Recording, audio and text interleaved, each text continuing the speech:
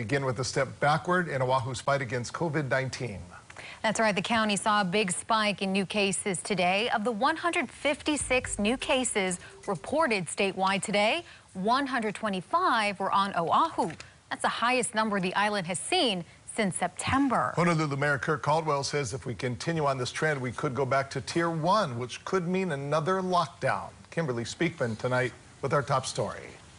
In order to move forward in the city's reopening plan, COVID-19 cases on Oahu must drop below 50. But cases are moving in the opposite direction, which could halt progress. We got to do better, folks, if we're going to move in to Tier 3, which means instead of 10 people around your table at home on Thursday of Thanksgiving, you're down to 5. That's sad. It makes me really sad.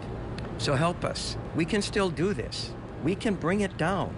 Honolulu Mayor Kirk Caldwell warns that Oahu could go back to Tier 1 if the number of cases continues to climb.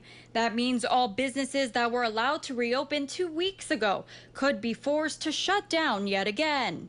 Because Tier 1 to move back just means if you have a number of cases above 100 for 2 weeks, and we're starting the 2-week period now, you automatically snap back. The president of the Healthcare Association of Hawaii says the spike is likely because Oahu moved into Tier 2 and not necessarily from the Halloween weekend. Any impact from the holiday could be reflected this weekend. And so people are getting together. And when I say getting together, not necessarily more socially, but just from a work perspective, they're working together, they're sharing spaces, they're interacting with each other.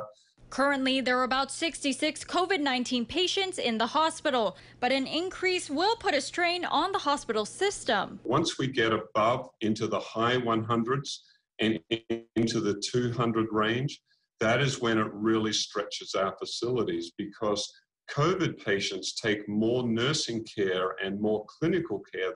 Raythel tells me they expect the numbers to further increase at the end of the year due to the holidays and travel. Kimberly Speakman, KHON2 News, working for Hawaii.